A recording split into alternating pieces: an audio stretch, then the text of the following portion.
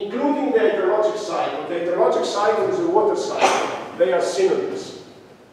Okay? So basically, my definition, this definition is a bit broader than mine. Because I said hydrology is the science of the water cycle. I think I am correct if I say that. But of course, you see that there is some more here. Because there is quality. And the water cycle usually doesn't include quality. So basically, my definition, as I said, is this is a bit broad.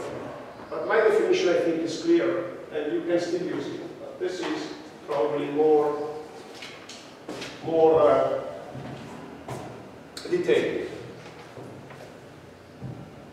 And then you get a lot of additional information, like hydrology subdivides into surface water hydrology, groundwater hydrology, and marine hydrology. I would say that this subdivision could be improved. My feeling is that I hope in the future we will not need these subdivisions anymore, because there is an interface problem when you make a subdivision. So it's true that the scientific community in hydrology is divided between surface hydrologists and groundwater hydrologists, but they need to connect, otherwise the description of the processes is not complete. But anyway, I think, and there is a lot more here, we don't need to look at the details. It's just important that we know what is hydrology. I may ask you this question, what is hydrology? If you say it's the science of the water cycle, this is fine. Or you may say something more.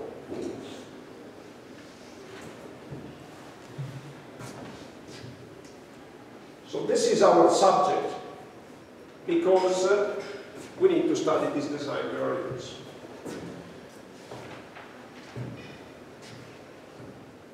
Before I move forward, I would like to show you a couple of videos.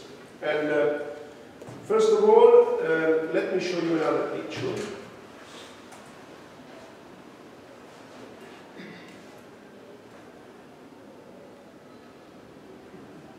So I get the lecture that I'm not using anymore. The first lecture, this is an old version, so there is an old title, but I'm just want to, here there are some definitions that I already introduced. And let me get, okay, this is what I wanted to take. This is one of the many pictures of the water cycle that you can find on the web. And the nice thing of these pictures is that they show you the processes that are involved. And, you know, it's something that you can easily find. Let me see. Let me go back to a web page. If I Google hydrological cycle, there are many of them.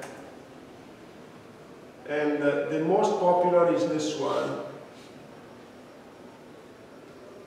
because it was developed by the USGS and the United States Geological Survey, and it's free. This is a free image to use. It's in Wikipedia, in fact. This is the most popular. And what I suggest you is take one of these pictures and spend 5 minutes to read all the processes. And it's important that you try to understand what are the main components. And in this case, evaporation, evapotranspiration. And if you have any question, you don't understand what is evapotranspiration, you may ask me, or you may go to Wikipedia and see evapotranspiration. Basically, evapotranspiration is a mix between evaporation and transpiration. And basically, it's the water flow from the earth to the atmosphere that takes place over the lands. Because over the lands you have a mix of lakes, water storages, and forests. Transpiration is done by the plants. Evaporation takes place from the free water surfaces, and therefore evapotranspiration is a term that is used to indicate both of them. From the oceans, you have only evaporation because you don't have plants. And then there is the sublimation, which is the direct transfer from snow to water vapor. It's not really important, but still it's better that you know what is that And then there is the sublimation in the opposite, from water vapor to snow, precipitation, and volcanic steam is something that recently appeared because, you know, we are broadening our vision. And then ice and snow, snowmelt, runoff, stream flow, evaporation from free water surfaces, and then groundwater flow, groundwater storage, you see the difference, and vents and volcanoes, everything. It's extremely interesting to see. And another thing that I suggest you is to look at some numbers. There are some pictures where you can find numbers. I will try to make these pictures available on my website, because sometimes it's a bit of a problem for me, because I cannot make the picture directly available if it is copyrighted. I can only put the link. But I will try to set up a page where I can provide you some links to the interesting pictures, but you can find them. And let me show you what I mean. Oh, sorry. There are some pictures with numbers. Numbers are important, I tell you why. Let me see this one. No, this one has no numbers. Okay, so let me go back to my lecture, because there are some numbers here. Okay, so here you have some numbers, and these numbers are extremely important, and let me explain what they are.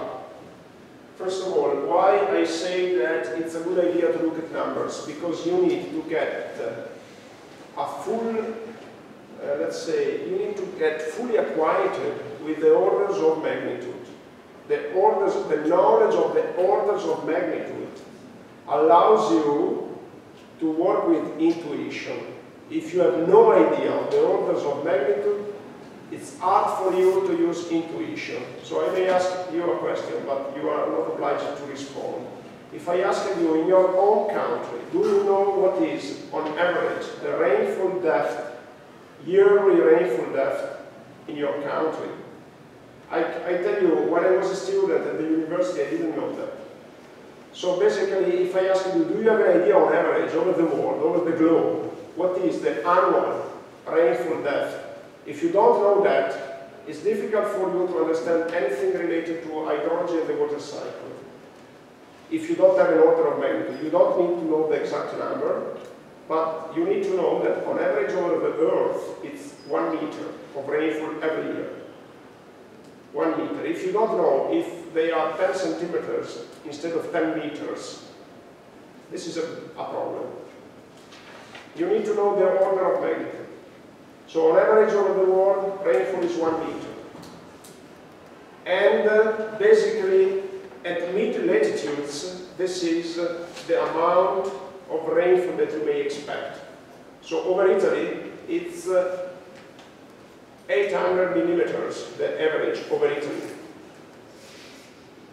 And it spans from 600 in Sicily, 0.6 meters, to a couple of meters over the Alps in Italy. In Central Europe, I would say that 1 meter is a reasonable number.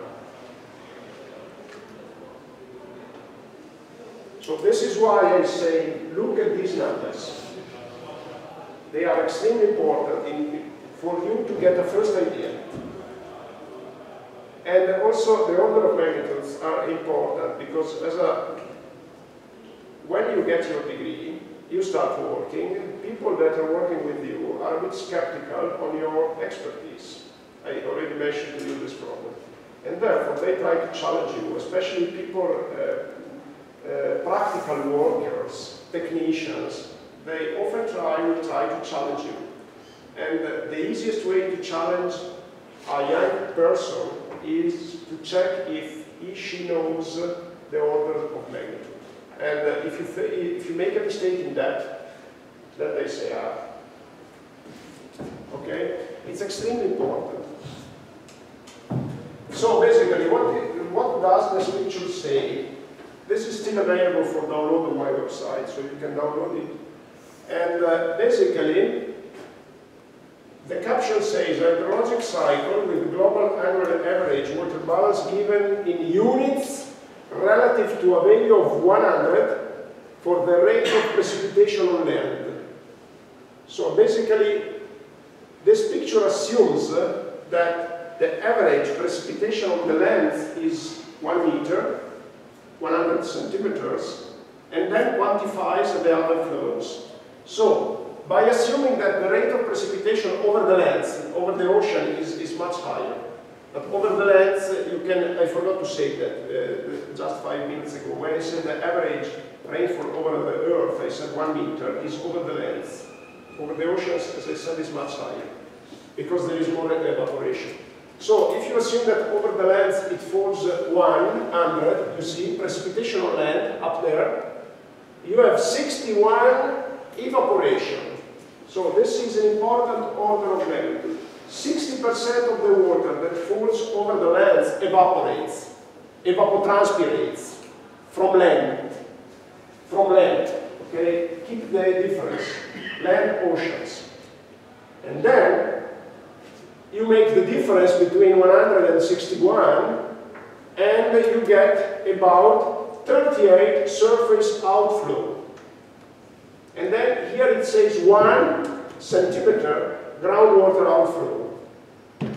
Okay, here they provide this indication, but look, it's still an unsolved challenge to estimate this groundwater flow to the oceans. It's an unsolved challenge, which makes any ocean model and any climate model even more unreliable, uncertain. Okay, and then you have 400 evaporation from the ocean.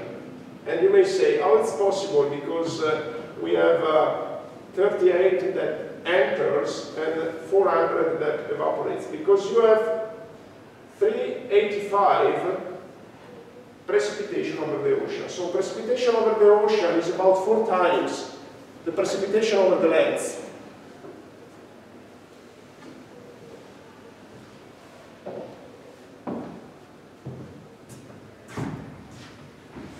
These are fluxes, not storages. Okay? And okay, there is a movement of 39 from of soil moisture from the oceans over the lands. And keep in mind, in order to fully understand these numbers, that oceans are much more extended of the lands. The extension of the ocean is about 2.5 the extension of the lands. So in order to better understand these numbers, you have to keep in mind also the different extension. This is a bit more complicated, and because there are many other fluxes that are specified here.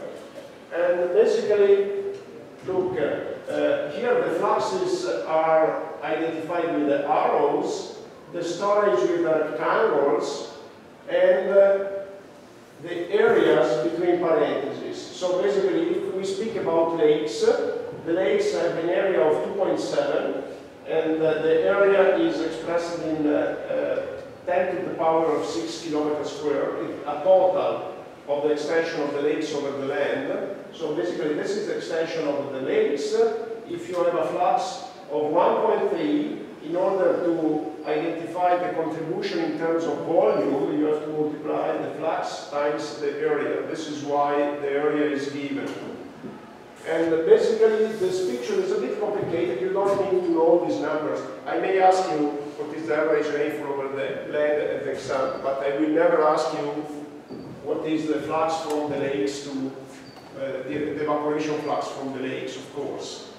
But I suggest you to give to have a look at these numbers, because it really helps you to understand the processes and, above all, to understand the order of magnitude, the orders of magnitude.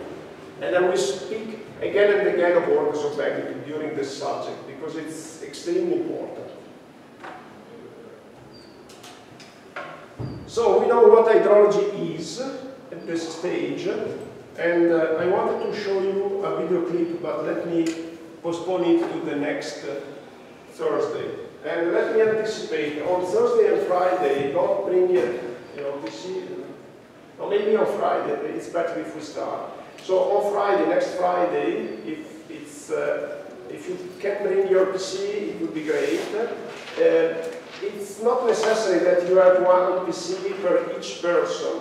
You can also work together, but it would be, I think I would advise you to take one PC per each person, but if you can't, for whatever reason, you can share.